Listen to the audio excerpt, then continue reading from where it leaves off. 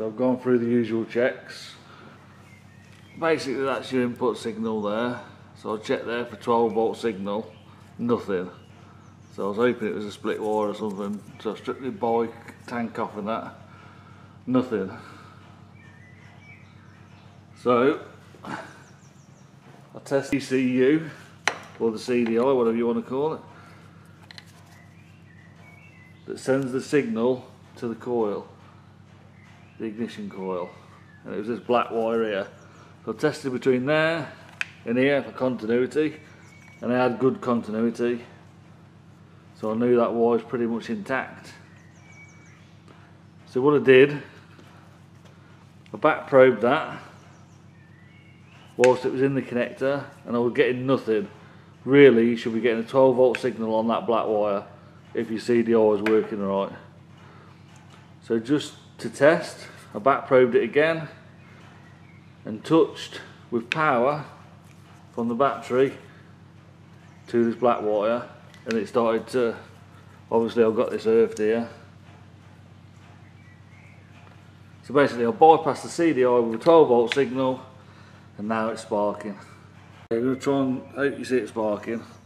I've extended the battery wire here.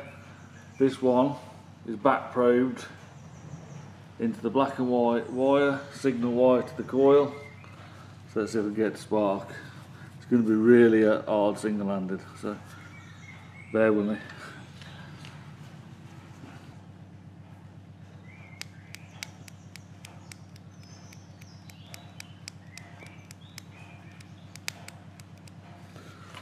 I think you can just see it there. I'll probably just blow the fuse then, but I think you can see it. Just by tapping them two wires together carefully with two hands, you can start to see it spark. I don't want to do it too often in case I burn something else out.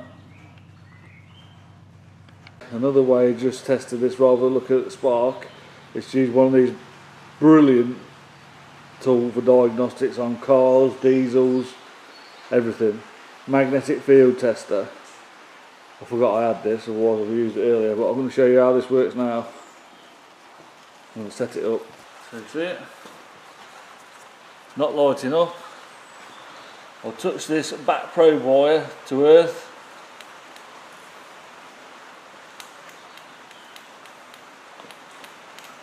So there you see, the coil's energising.